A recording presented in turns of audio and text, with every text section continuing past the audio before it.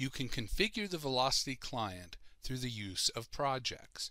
A project is built using the Velocity console and contains all host profile details, custom keyboards, custom themes, stylized elements, as well as all scripts associated with that project.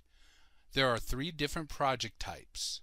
First is the TE project. This project will connect to any Telnet server that uses 5250, 3270, VT, or Xterm. Next is a web project. This project will connect to any web server or web page. Last is Oracle SIM. This project will connect to any Oracle SIM module. This is a very unique system and is not used outside the Oracle world.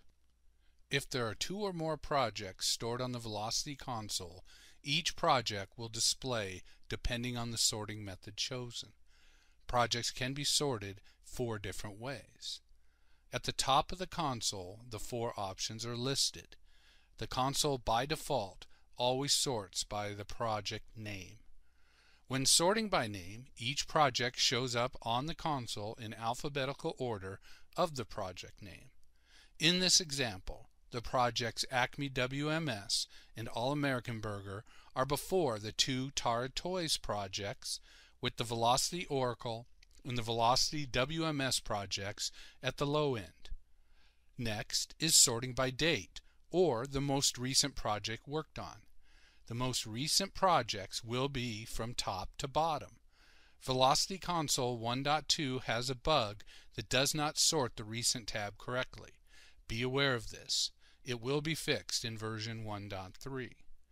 After sorting by recent is sorting by company name. This will sort all projects alphabetically based on the customer or company name. Last is the project type, and again it is alphabetical. Oracle SIM, then TE, and then Web. When projects are created, the project type is required. We will discuss projects in depth in the later modules on Velocity projects.